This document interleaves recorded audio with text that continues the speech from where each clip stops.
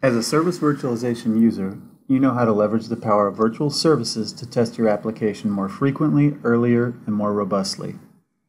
Traditional constraints such as dependencies on other applications, the cost of third-party services, and reproducing negative scenarios don't have to delay your testing. As part of our BlazeMeter platform, we've introduced mock services, which can perform the same function as virtual services integrated into a continuous testing platform. BlazeMeter Mock Services is our built-in HTTP/HTTPS stateless virtual service capability. You can create virtual services in a matter of minutes. And because BlazeMeter is a SaaS platform, there is no need to install the application.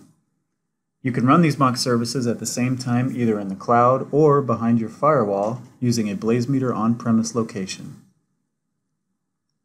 To create a mock service, you'll build a repository of transactions that represent a live service.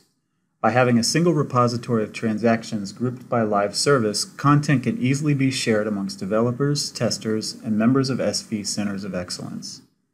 Think of a transaction as an intelligent request response. The request can be a fully formed request or a regular expression that can be matched against headers, query parameters, body, cookies, and authentication.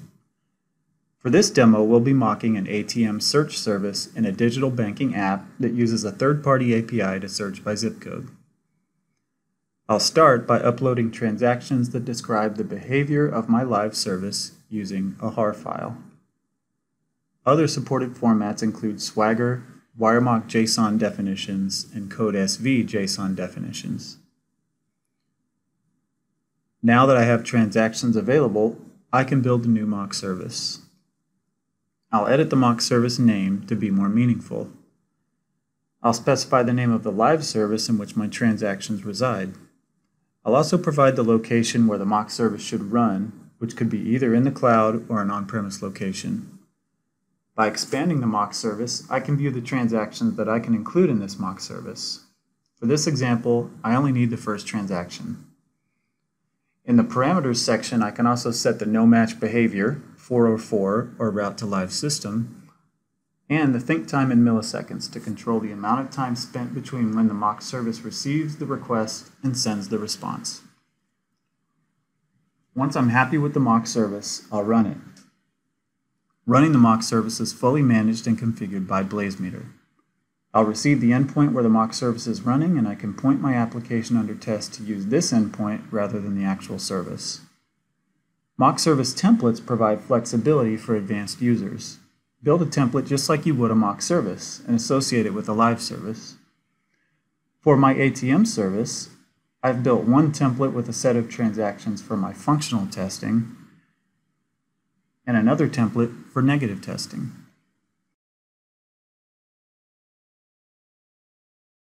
I can create a mock service from a template or update an existing mock service with the template's transactions. I can load a template into a running mock service without changing its endpoint. Templates can also help you create self-defining tests. When creating performance or functional tests from BlazeMeter, you can associate the mock service and the template containing its transactions with the test. Linking a mock service to a test ensures the availability of the transactions required to complete the test.